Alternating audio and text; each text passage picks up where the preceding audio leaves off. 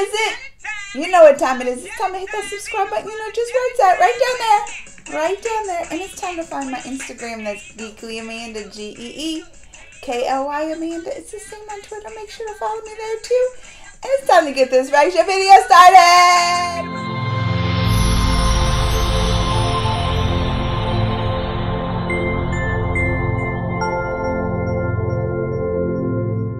This was a request, and it's called Shiva Shakti. It means like Shiva and Shakti put together, the feminine Brahm of the universe. I was like, you know, because I've been all about wanting to watch my Lord Shiva videos. I have, so you know I want to check this out. It's the power of God Mother, the energy of the cosmos. Oh, we got to check this out. Y'all ready to check this out with me? Shiva Shakti.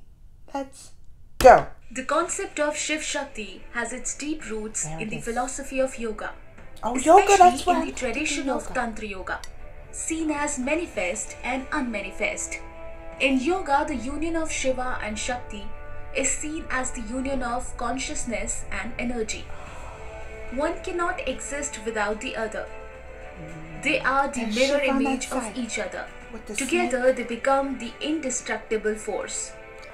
The masculine and feminine that is present within each and every individual and the cosmos as a whole.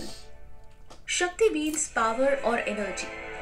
It is a fundamental concept in Hinduism, which is often associated with the feminine principle and personified by Devi, the primordial goddess of Hinduism.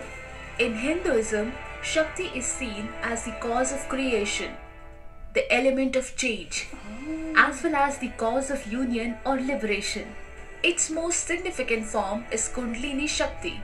According to Shaktism, Adi Parashakti appeared as the eternal pure divine consciousness, that is, Shunya Bindu, the zero feminine divine energy, which is then expressed as Prakriti, or universal nature.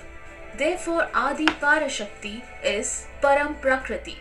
The concept of Adi Shakti is very similar to modern discoveries in the field of modern science and technology.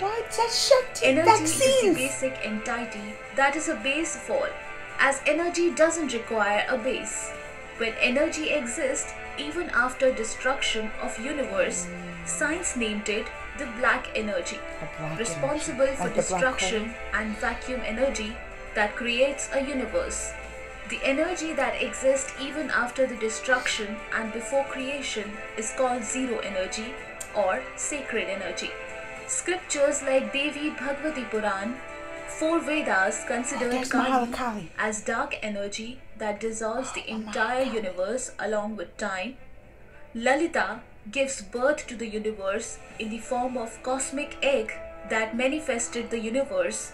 Finally, Adi Shakti is the zero energy that exists even after the destruction of the universe and before its creation. Adi Parashakti, Adi Shakti and Shakti are synonyms and presents the same power that metamorphosed from one to another. If you look at it with eternity, they look the same. They are born from the same things, but they look different from each other. Adi Parashakti represents the cosmic power of universe. Adi Shakti represents the ancient power of planet Earth, and Shakti represents the power or true nature that is available on Earth. The followers of the Vedas worship her as a Param Brahma or the eternal spirit.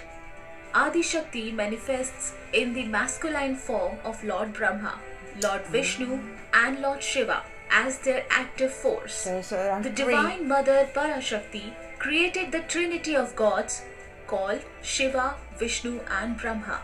This creation was done by infusing her energy through the separation method. She also created the goddess trinity called Mahakali, Mahalakshmi and Mahasaraswati, who as the soulmate of gods were to fulfill the designated task of creation, preservation and destruction of nature. This form of god and goddesses created by Parashakti should not be interpreted as a male and female physical body. but rather subtle and illusory forms of nature. They were the parts of Mother Adi Parashakti. According to Tantra, she is the causative force that brings forth the universe. From the union of Purush and Prakriti, or Lord Shiva and Shakti creation emerges. The action results from positive and negative forces. At the root of the creative force, we find Adi Shakti, the universal mother. The researchers agree that energy is the root factor of creation. By dividing the atom, modern scientists took advantage of a force powerful enough to devastate the entire world in a few minutes. She is everywhere, and yet she is invisible, like the inactive Kundalini. She is Pran, but she is also the subtle energy that gives rise to Pran. She is the seeker and is the ultimate happiness. She's the energy of the cosmos. Shiva Shakti. Thank you so much, guys, for watching this video. If you liked it, I'm going to tell y'all, I'm going to have to watch that like 20 more times. That was a lot to take in. I was getting confused. The Shakti here, and then they have this one and that one. I'm going to have to take notes. That was a lot to take in. That was.